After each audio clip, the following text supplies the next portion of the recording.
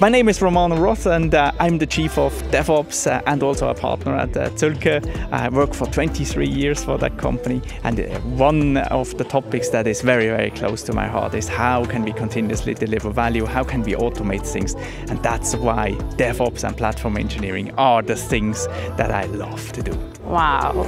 So I have one question for you. What key message would you like the audience to take away? My key message is AI is not the future. Cybernetic will be the future. You need to build your Cybernetic platform, and AI is just the capability that you provide to your company over that Cybernetic platform. So what is the future? The future is where AI and humans are working together in a constant feedback loop. That will be our future.